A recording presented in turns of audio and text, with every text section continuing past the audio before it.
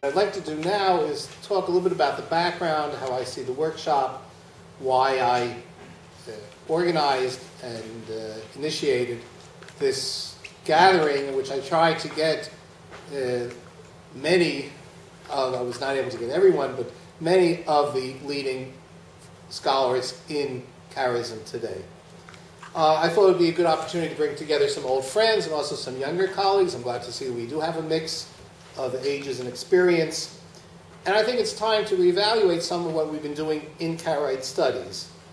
And I think there are three aspects of that. First of all, where were Karaite studies 20 or 30 years ago? What has changed in these last 20 or 30 years? What each of us is now doing in Karaite studies, and what will be in the future, maybe some sort of wish list. So I asked people to keep in mind when they gave their talks these different aspects, where we've been, where we're now, and where we're going. Now I've noticed that some of the talks are very specific, so even on talks which are specific, I think in the discussion period we have to try to draw out and come to some general conclusions. So, as I said, I want to make it into a real workshop exchange of ideas, discussion. There's lots of time. We've allocated sufficient time for both the presentations and the discussions. I tried to cover most fields. I don't think I totally succeeded. We'll talk about some of the fields perhaps that aren't going to be covered. And I also wanted to reach out to a wider audience, since Karaite studies is not the most well-known field among Jewish studies, which is one of the reasons why we're having a public event at Ben Tzvi on Wednesday night. And there's another aspect to the workshop, which is the opportunity to interact with the largest Karaite community in the world, namely the community here in Israel. Now, before I came to Israel many years ago, I had studied Karaism to a certain extent, but I had met, as far as I knew, only one Karaite up till then. It was an elderly woman in Texas who had vague remembrances of growing up in a Karaite family, even though now she was a member of a Rabbinite synagogue. I'd never been to a Karaite synagogue. I'd never seen Karaism in action. It's sort of like in many places in the world today where there's Jewish studies without Jews. It's possible to do it, but it's advantaged to also have the context of what we're doing. It's not just in this university we like to talk about applied studies, applied work, research. So this is somewhat to apply it to actual communities. And I would guess there are people in this room who also have never yet been to a Karaite synagogue or seen a Karaite service, and I thought this would be a good opportunity to provide that opportunity. Now, it's true you don't have to know anything about contemporary Karaism to understand a text from 1,000 years ago, but perhaps not everything should be theoretical. And it's interesting to see what's happened to Karaism over the centuries, and those of us who try to do more than just 1,000 years ago, but to the whole breadth of Karaite studies from the beginning to the present, it's useful to see where the present is going. I'm often asked how I got involved in Karaite studies, and I decide my standard answer is that I thought it would be interesting, and by the time I found out it wasn't, it was too late. And there are repetitive and unoriginal aspects of Karaite tradition, but I think still there's a lot of the Karaite tradition and the Karaite research which enriches Jewish studies in general. One goal that I've seen over the years is what in American education is called mainstreaming. Namely, instead of being a separate branch of Karaite studies, that Karaite studies be part of Jewish studies in general. And just like other groups for whom mainstreaming is difficult, whether it's women's studies, ethnic studies, mainstreaming in an educational system of different groups, there is a problem of mainstreaming of Karaite studies. I think partially lack of interest and partially lack of knowledge. There's a certain non-acceptance of Karaism as part of Jewish studies, despite the obvious relevance. How many times does one see comments or discussions of Jews and Karaites rather than Rabbinite Jews and Karaite Jews? Some of those discussions are promoted by the current Eastern European Karaites who do not see themselves as Jewish, which we'll discuss later. But there's traditionally been a Jewish reticence to accept other forms of Judaism as legitimate. And that should not affect scholars of Judaism, and I think to a certain extent it does. People don't have the mindset to think of Karaism as part of the larger Jewish experience. So let me start out by talking about the past and how I see the history of Karaite studies. Before the 19th century, those people who were interested in the Karaites could be basically divided into Christian Hebraists and Rabbinite Jews who had vague ideas about Karaism. The Christian Hebraists, as many of you know, saw the Karaites as a type of Jewish Protestantism, the 16th, 17th century especially, interest in Karaites as the original Judaism, as the true Judaism, the Judaism of Jesus. Among the Protestants, they saw this was a Judaism which had not been corrupted by the Talmud, just as Protestantism was the Christianity not polluted, corrupted by Catholicism. Rabbinite Jews, when they knew about Karaites, usually had not very much good to say about them. Karaite was a term of opprobrium, such as in the 17th century there were returning conversos to Judaism were accused of being Karaites, basically because they had questions about the oral Torah, so the term was thrown about, but one could not say there was any scholarship about Karaism. There were communities in which there was interaction, whether it was in Egypt or Eastern Europe. The rabbinites were certainly aware of Karaites, and the Ramah, Rabbi Moshe Isserles, in the 16th century, prohibited intermarriage between Rabbinites, Jews, and Karaites, a prohibition which is generally upheld among Ashkenazic communities to this day, even though the Radbaz, Rabbi David ben Abu ibn Zimra, in Egypt at the same time, was permitting such marriages. And we know from the Geniza, Tubot, the marriage contracts, which show that there were intermarriages. Occasionally a rabbi showed interest, whether it was Joseph Solomon Del Medico, Yashar Kandia, but Karaism was not very much on the rabbinite Jewish radar screen. Of course, there was no such thing as Jewish scholarship, Jewish studies as such before the 19th century, and when the Wissenschaft des Judentums began in the 19th century, Karaism was part of the study. And perhaps the person who was always getting mentioned in the 19th century Wissenschaft is Mordechai Steinschneider. Steinschneider edited the Eitz Chaim, or helped edit, I'll talk about that this afternoon, of Aaron ben Elijah. It came out in Leipzig in 1841. He cataloged the Leiden collection, the Warner collection, which had much Karaitica. He worked very hard trying to figure out how to describe Karaite literature because the situation was very unclear. Part of the reason for the lack of clarity was the work of the other great 19th century figure that should be mentioned, who was Abraham Firkovich. Firkovich, the collector, the polemist, the printer, was very important, and today we benefit from his collecting and his activities, but he was not, charitably was not very careful, and uncharitably he, how should I say, he distorted many of his findings. Steinschneider has some choice words about Firkovich, even in his obituary to Firkovich. Steinschneider did not mince words and did not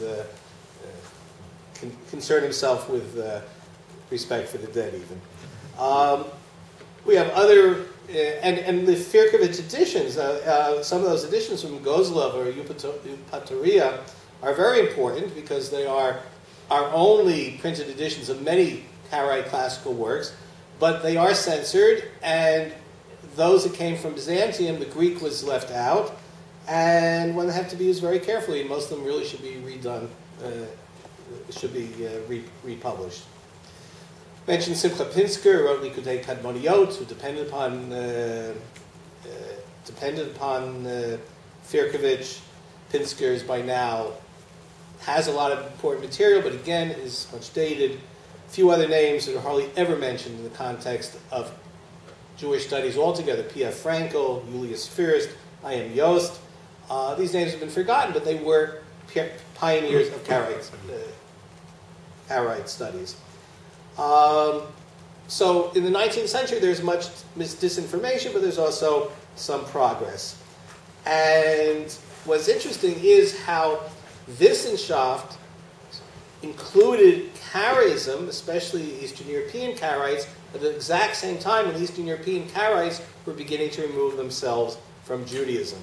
So it was interesting that the Karaites, even though there were relationships between Karaites and the Wissenschaft people and the Maskilim, and Firkovich has much correspondence, suddenly the groups are moving apart rather than coalescing, which might have had an effect as well how Karaite studies developed. I think in the 19th century and even into the 20th century, the main interest of scholars was the problem of Karaite origins. There is an assumption, according to the rabbinic sources, that Anan was the founder of Karaism, and an important landmark was Abraham Harkavy's edition of Anan's Sefer HaMitzvot. And then later on, Schechter found material in the Geniza, so that Anan was seen as the prototypical Karaite, the founder of Karaism. At the time, there's also problems, confusion in terms of chronology, the mistaking of Yaqub al-Kirkasani and Yosef al-Basir, Yaqub being Abu Yosef, and his work Orot Migdalim, the lights in the towers, and Yosef al-Basir is Yosef HaRo'eh, euphemistically the blind. Steinschneider, in fact, said that it's not time yet to write a history of Karaite literature. There was some interest in Karaite thought at this time. There are early editions of Yefet ben Eli's commentaries. The people here, a number of Yefet experts, can tell us what their value is today. And the term Karaite continues to be thrown around as an insult in the Orthodox Reform debates in Germany, whereas the Orthodox claim the Reform are Karaites because they ignore the oral Torah. The Reform answered that the Orthodox were Karaites because they were wedded to the text and were not able to see any development and have organic Judaism, rather a ossified type Judaism. In other words, Karaite was still used in rabbinite circles as a term of insult. The beginning of the 20th century, there began to be serious textual studies. The two people to mention especially are Samuel Poznansky, who died in 1921, was a rabbi, pulpit rabbi in Warsaw, and wrote an encyclopedia of Karaite studies, encyclopedia that still exists in the Poznansky collection in the National Library and has been worked on. Aaron is shaking his head. Yeah, it's been worked on for years and years and years, something which never got the funding to come out, and something which could not be published 100 years later without much revision. But it's a standard work.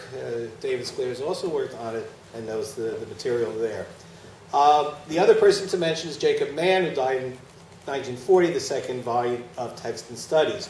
Interesting that as Mann was writing it, as research, he was able to do in St. Petersburg, where it became Leningrad.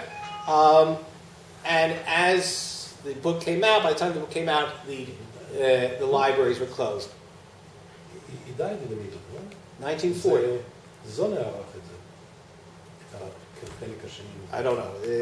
I think it came out around the time of his death. In any event, he was still able to use material in St. Petersburg, and then that material closed up.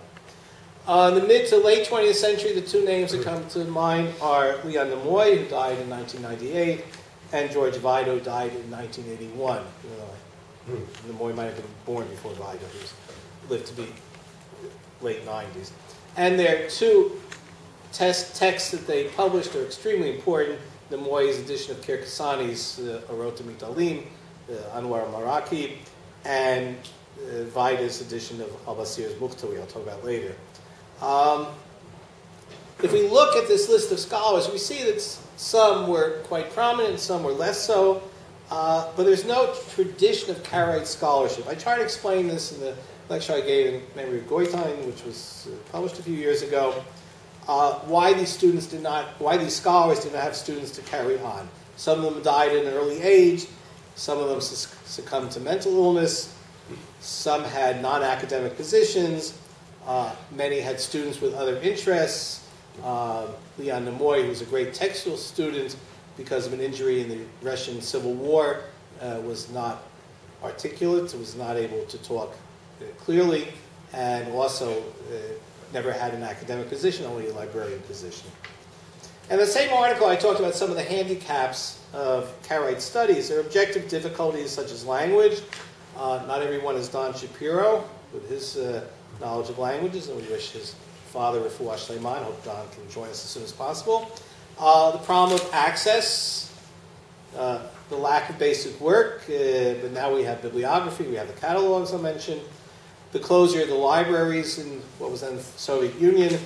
I remember the days when we used to say that it's too bad that we have no access to the libraries in the Soviet Union, and our conclusions have to be tentative. Nowadays we say, too bad there is access. There's so much material that now we really have to work hard on it.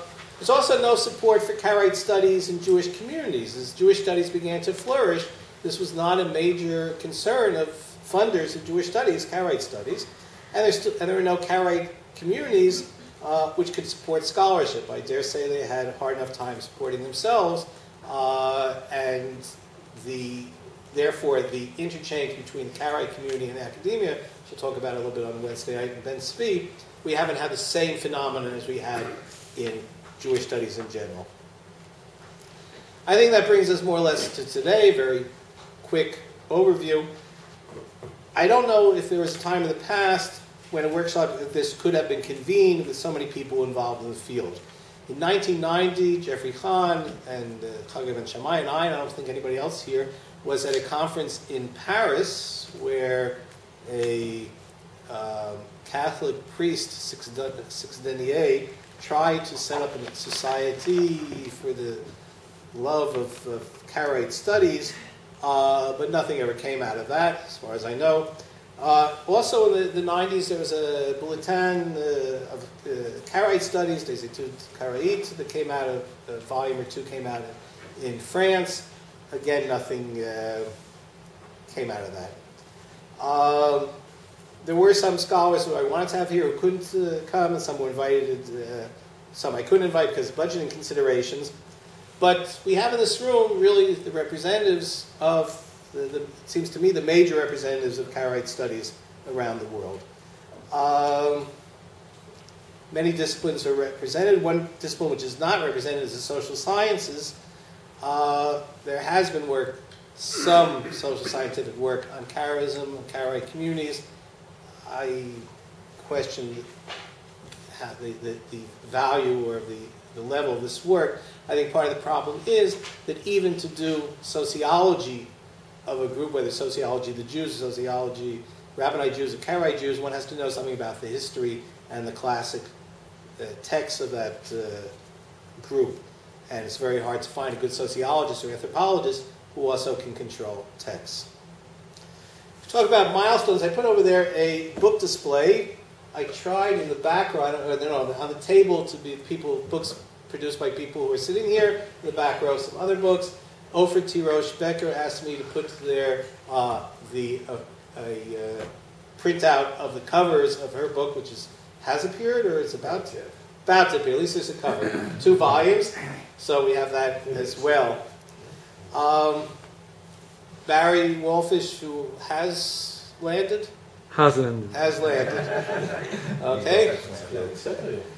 We'll talk about the bibliography, which I think is the biggest book over there. I want to mention the Ben Speed Cataloging Project and David Sclair, who's here with us, and just regret that the project seems to be petering out before it's fully completed. There's the Brill Microfiche collection, which I encouraged my university and library to buy, and now I realize that slowly most of everything on there is getting online for free. There's been a great amount of addition of texts of Yefen Ben Eli, done by a number of people in this group. And the grammar work, the work in Karaite grammar, things that I knew nothing about, and despite reading it, still have difficulty knowing something about it. But certainly the foremost representatives of that field are here with us today. And cemeteries, I don't know if that's the Karaite future, but certainly all the work that Don Shapiro and the delegations from the Ben Zvi Institute. I have his book, the Shufut Kale cemetery book. He's also submitted a Mangup, also in the Crimea, cemetery book. And basically what they've had to do is rewrite Firkovich's Avnei Zikaron, Firkovich's great collection of Karaite tombstones, which is a combination of Karaite tombstones and Firkovich's forgeries. So all this work has had to be redone, and that's another great contribution. A little bit of Karaite poetry. There's a new book on Moses Derry's poetry. Philosophy, I'll talk about that this afternoon. And there's Yosef Al-Gamil's Tiferet Yosef project. Those works do not meet standards, normal academic standards of publication, but they certainly have brought a great number of texts to the attention of the general community and to the Karaite community themselves, and many of us here, I'm sure not everyone over here, uses those texts, but we should be used carefully. We had hoped to meet with Rabbi Al-Gamil in Ashdod on Wednesday, but for medical considerations, he apparently won't be able to make it, so we wish him also a refuah shlema.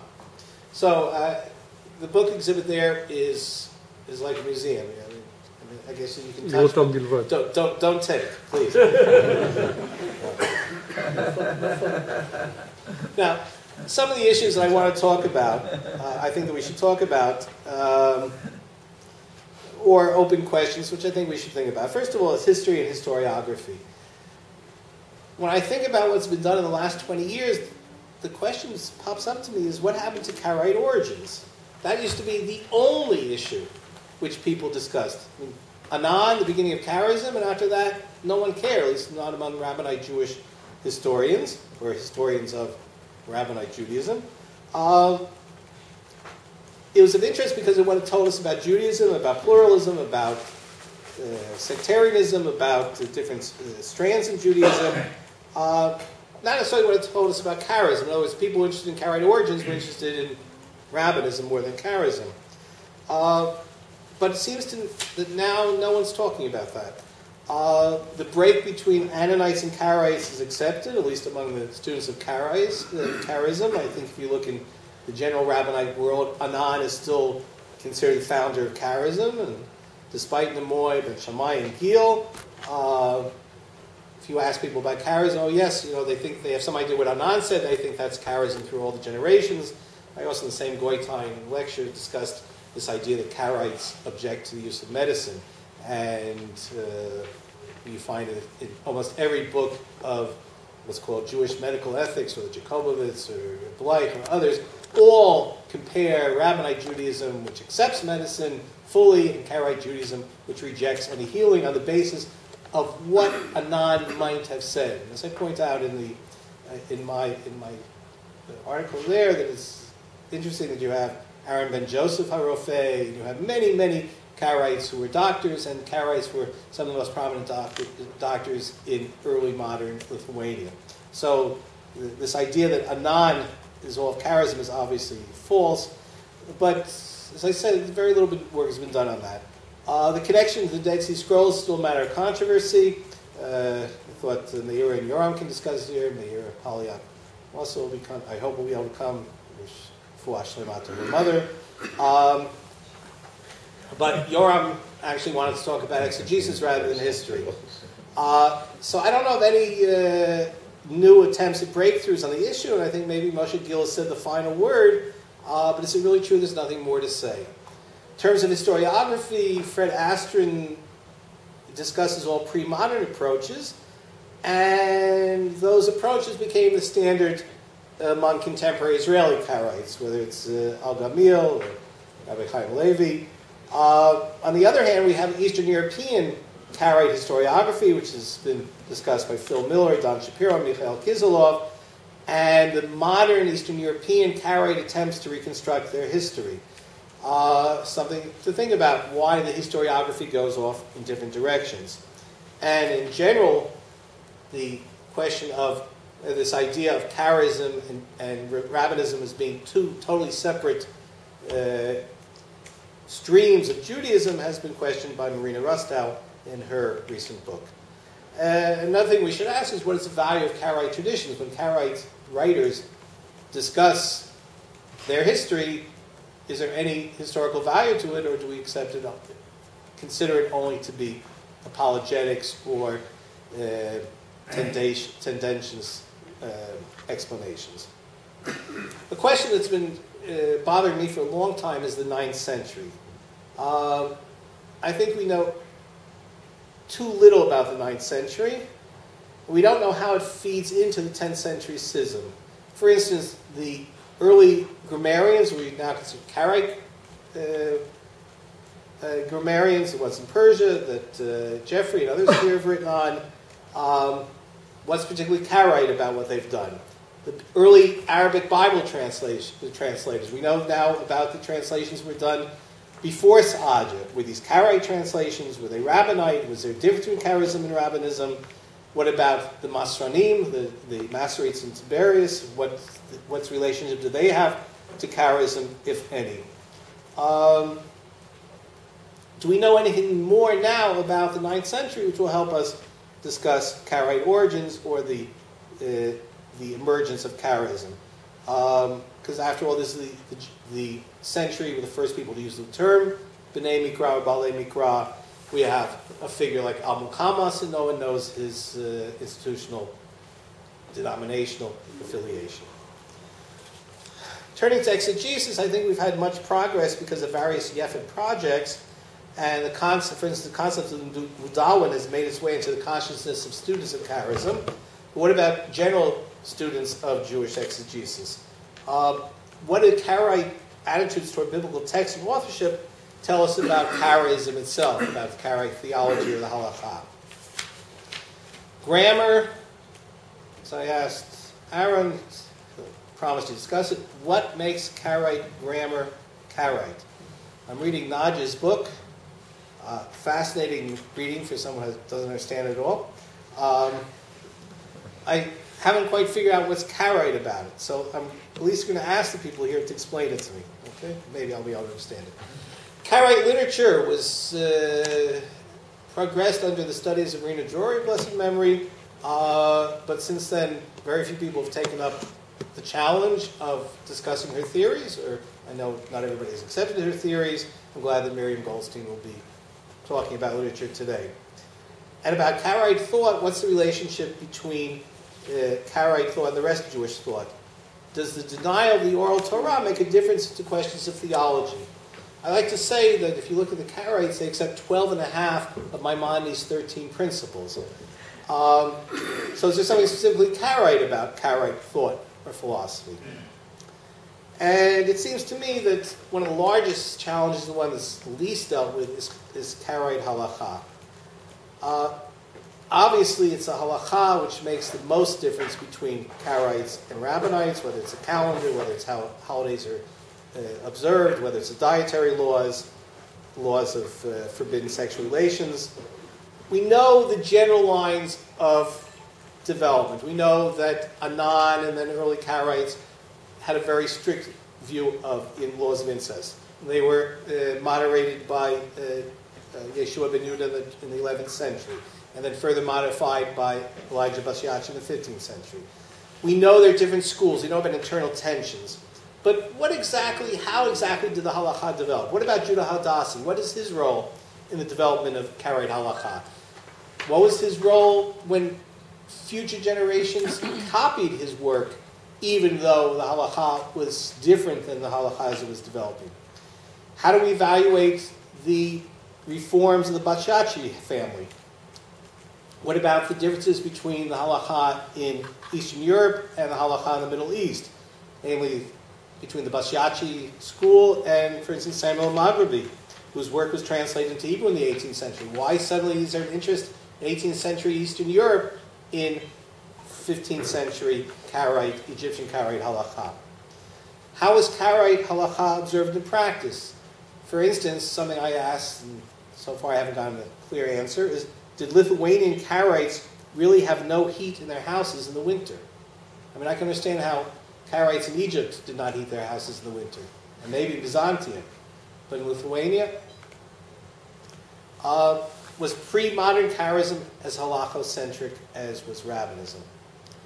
So these are some of the areas, the thematic areas, but there are also questions of place and time. For instance, Golden Age gets most attention. Most people here deal with Golden Age, land of Israel in the 9th, 10th century, 10th and 11th centuries. Grammar and language. But what about Byzantium? Byzantium has not gotten much, perhaps since Ankori, 50 years ago. I wrote about philosophy there, but what about halacha? What about the exegesis? Is this period not fashionable? Is there some reason it's not fashionable? Eastern Europe seems to me is the new frontier because the questions of Jewish identity, cultural transfer, and all the new material available. I mentioned the study of the cemeteries, but it would be also nice to study the Karaites there before they died. And what about contemporary Karaism? I think there's much interest in the student of Karaism, the Israeli community, the issues of assimilation, acculturation into a larger Jewish community, the fate of Egyptian Karaites who came to Israel as compared to those who went to other countries, such as the United States. So we have a large agenda here, and I don't think we'll finish it, but I hope we'll provide food for thought, and that the conversation will continue. I'd like to end with one additional issue, which is, can we determine who is a Karaite? What I mean by that is that in response to my latest article on the attitude of Karaites to Christianity, I received an email from Eliezer ben Ephraim HaKohen, who is listed as a board member of the Karaite Jewish University, the internet site which, among other things, trains potential converts to Karaite Judaism. My correspondent, whose other name is Elliot Geyer, thanks to Moshe Firuz providing me that information, objected to my discussing the attitudes toward Christianity of contemporary Eastern European Karaites, since the moment they accepted Jesus in any way whatsoever, they are no longer Karaites. It also solves the problem of possible Karaite collaboration with the Nazis in World War II. They aren't Karaite Jews, they're some other group.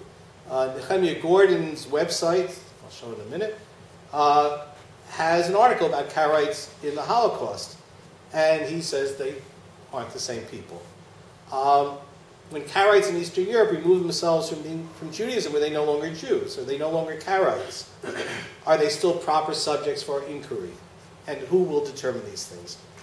And what I'd like to show now is a short presentation about all the different groups, not all, some of the many groups that use the term Karaite today. I assume Moshe Firuz knows a little bit more about them than I do, but with the lights.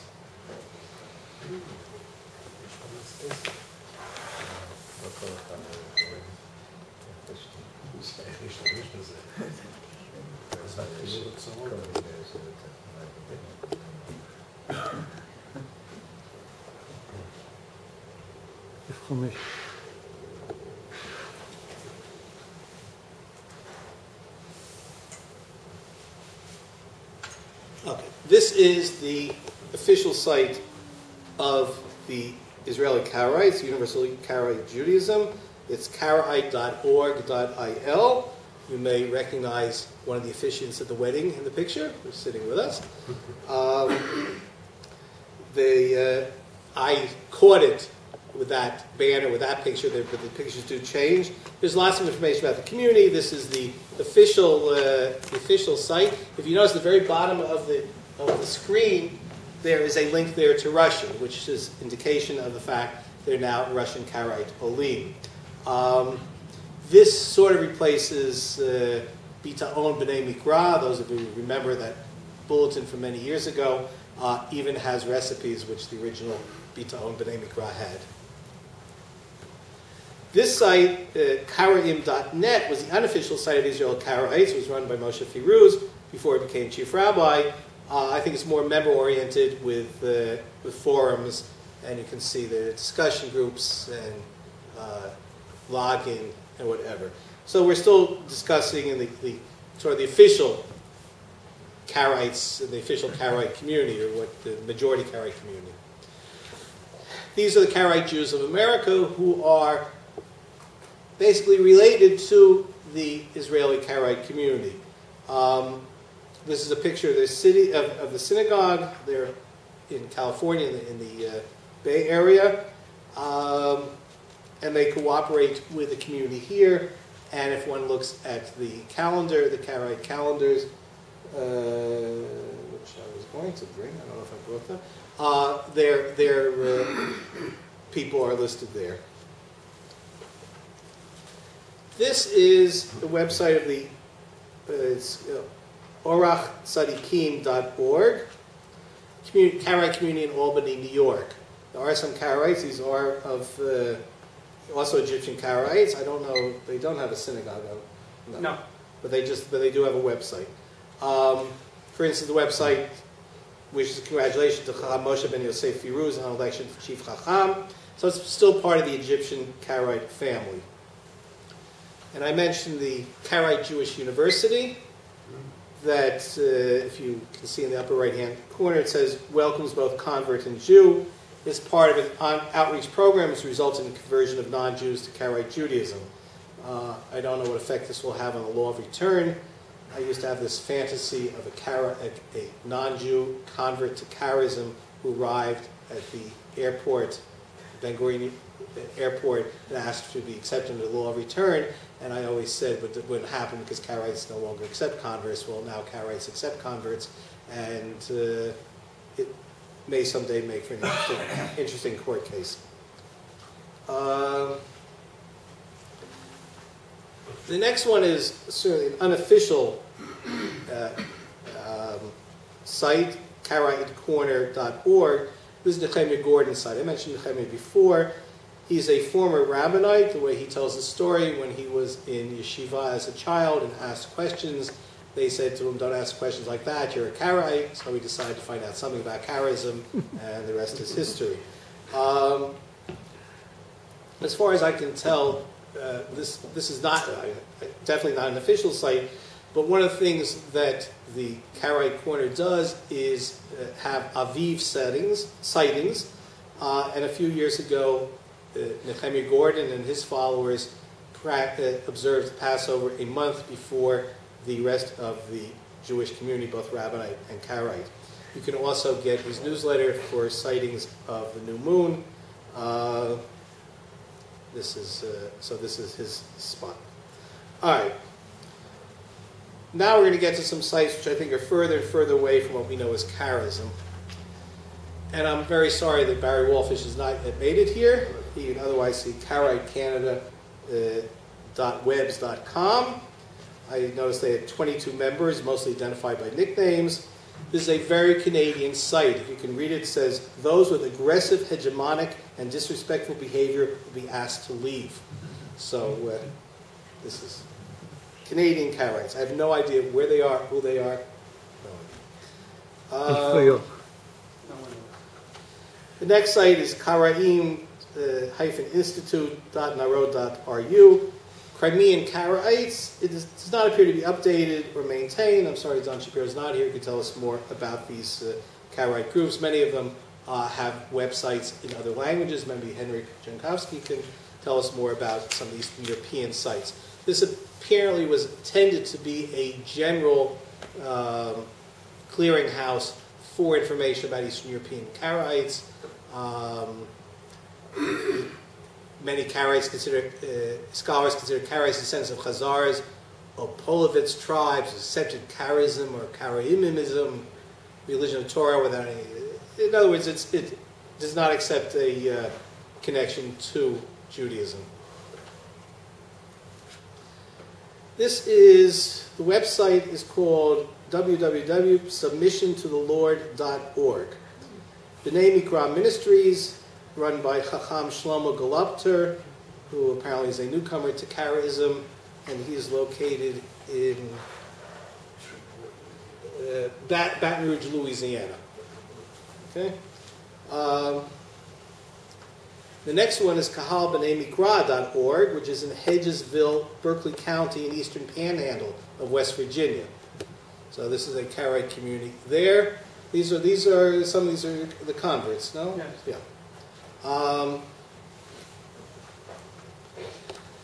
Next one is Brit Chadash Karim. The site is www.webjam.com/Karim.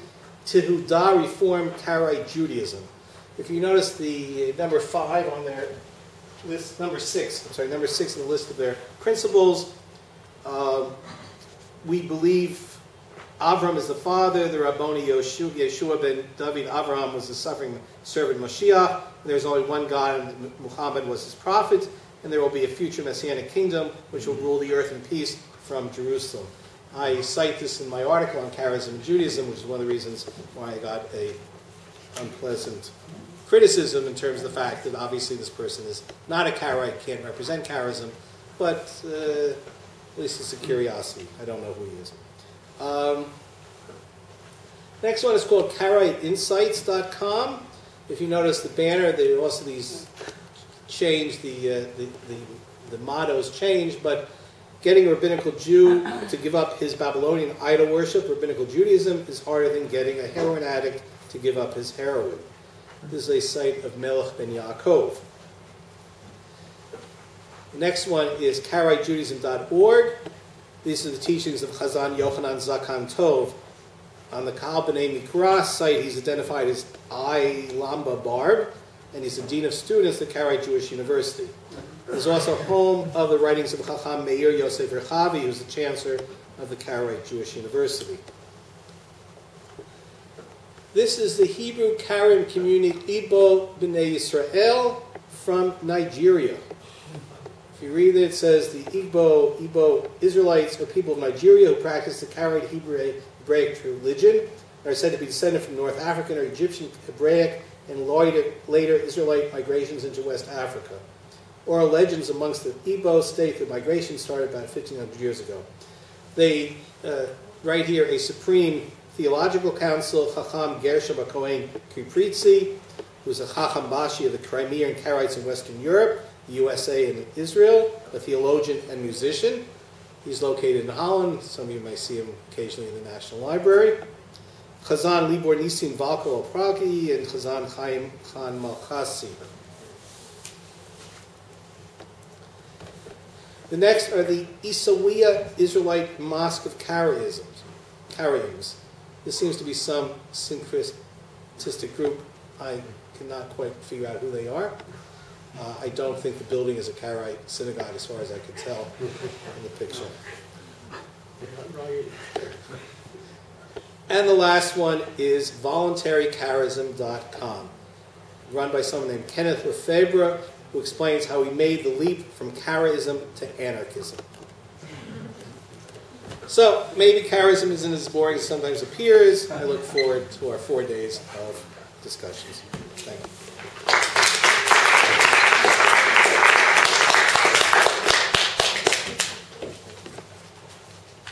Comments?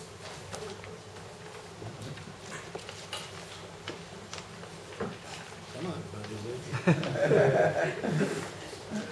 Coffee. Are you a rabbi of all these types? No. Especially not of the few lists. You can ignore them. If it's related to Karaite, you can ignore them completely.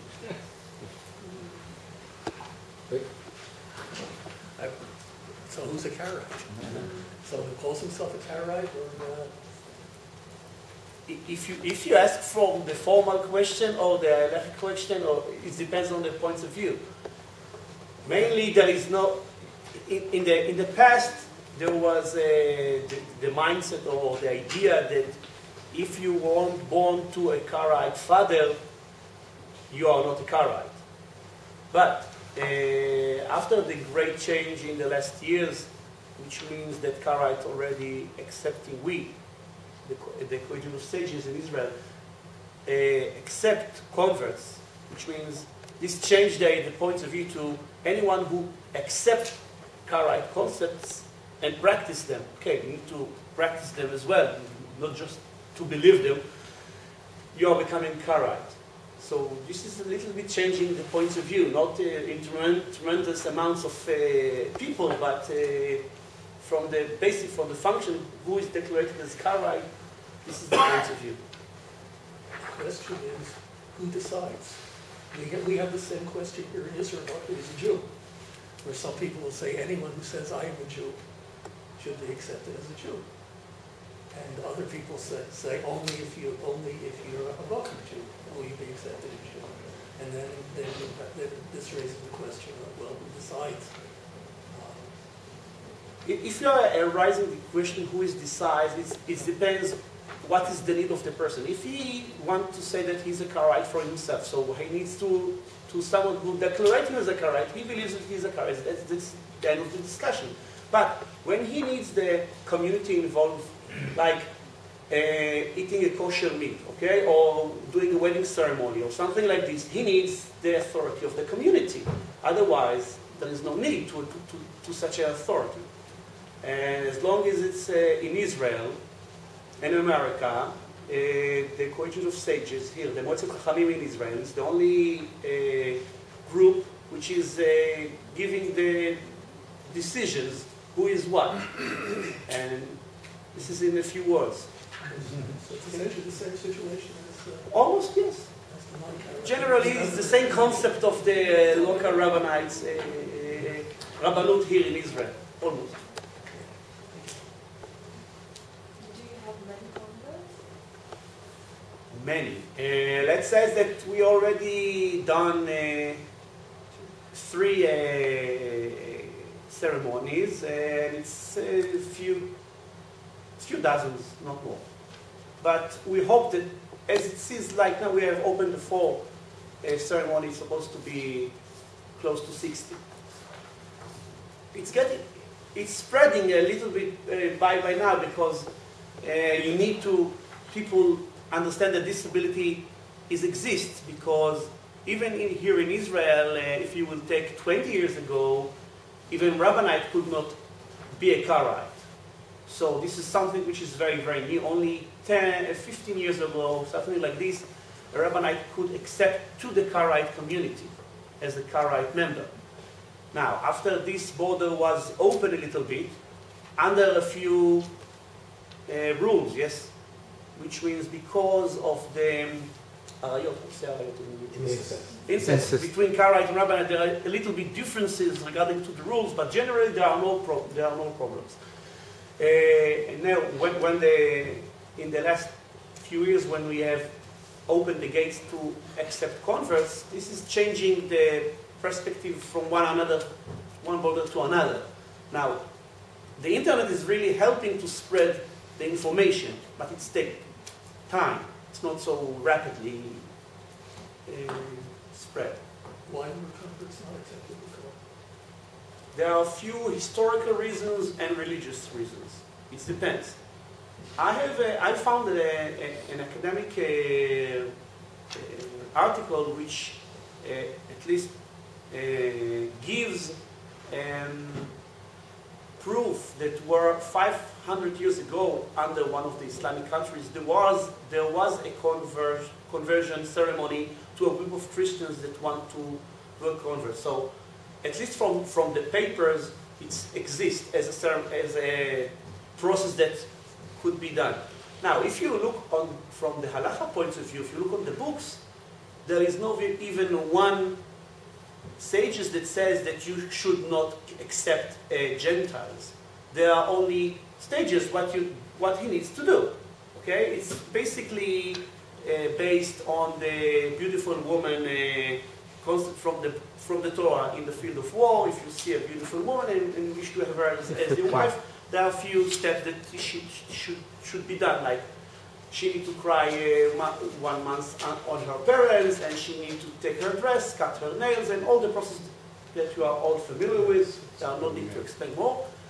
And if you are taking a male, he needs to do a circumcision. And in the past there was the idea that he needs to bring a sacrifice. Now, we don't have a temple, we don't have an altar, we don't do any sacrifice. So instead, what we are doing now is a day of fast. Okay, so it's the convert that is taking the conversion ceremony is taking something like 2 days, which is involve a fast in the process, instead of the sacrifice that was served in the old days.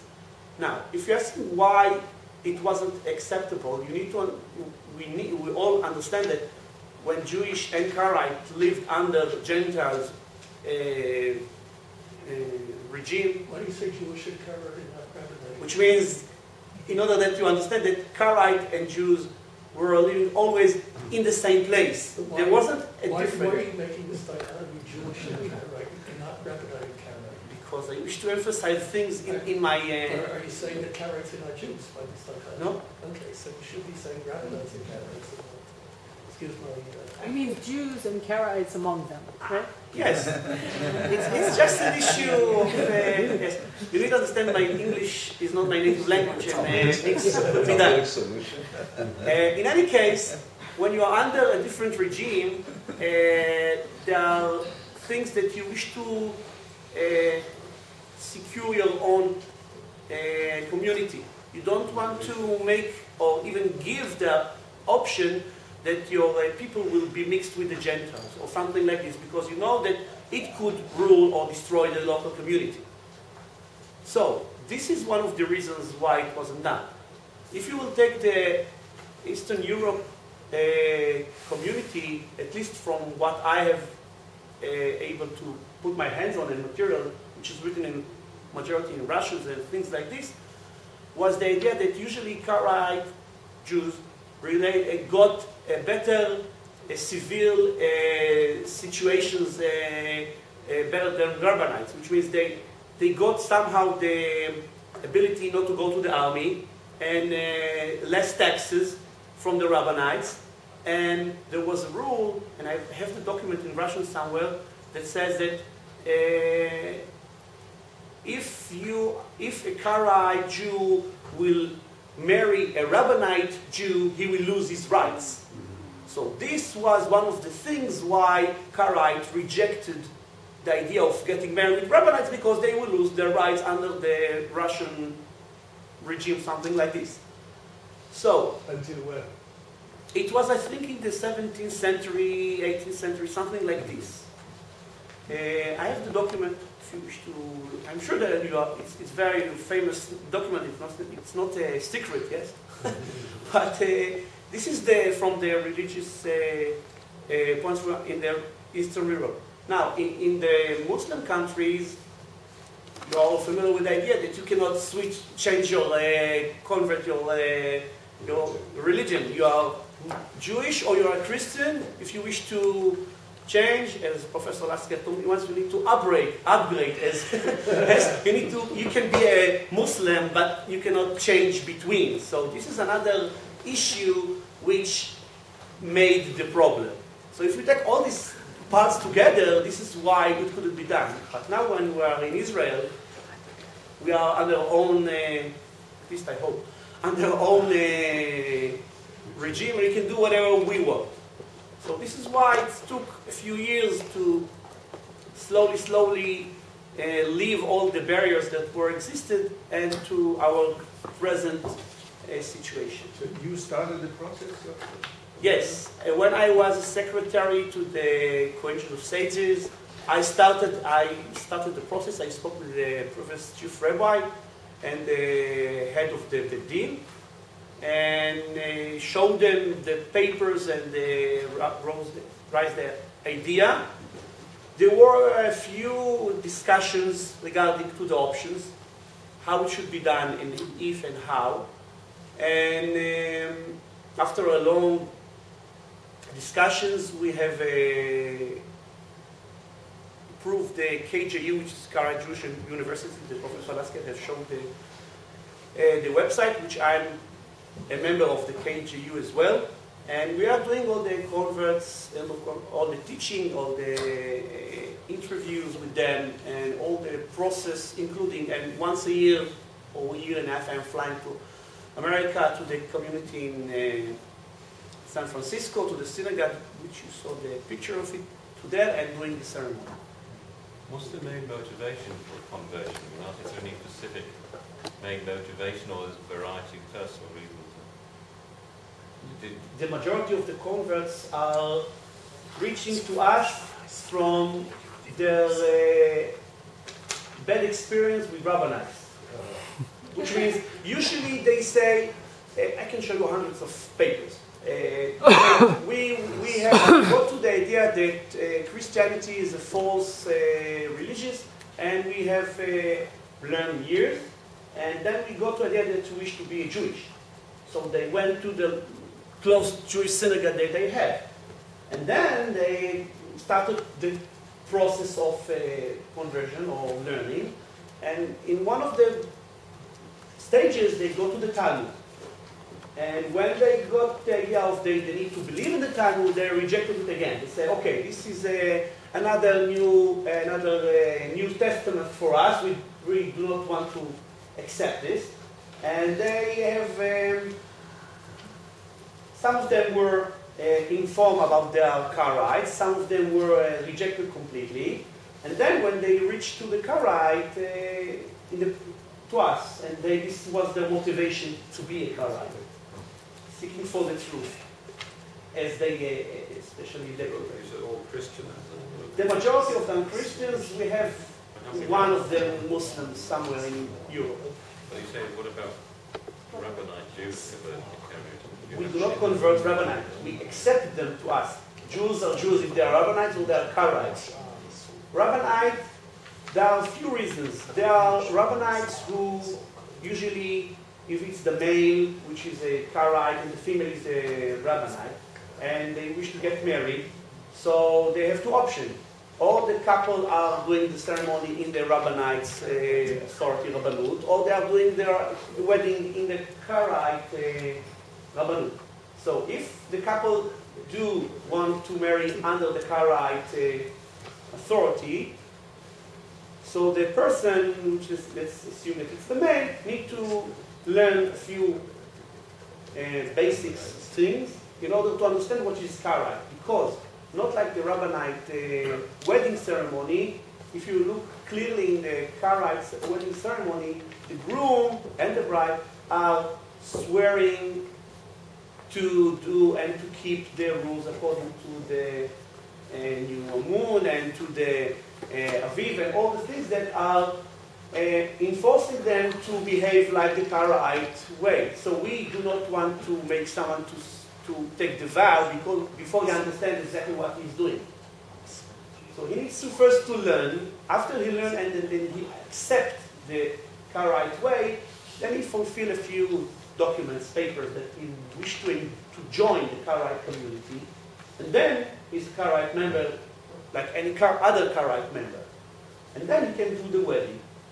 This is one point. The second point is that there are Jewish, Rabbinite Jews, that learn the Torah and Talmud and other issues and reject it and wish to, and somehow, in Hebrew is easy than in English, of course, to do so, because there is much more material to learn. They reach to our synagogues or centers or whatever, and they learn and they join to the community. At least in the Yeshiva here, we have at least more than one that is a Rabbinite Jew, and he learned all the rules, and he's coming, praying with us, doing all the ceremonies with us, like any other Karaite. Okay, thank you. We're going to have to take a break now.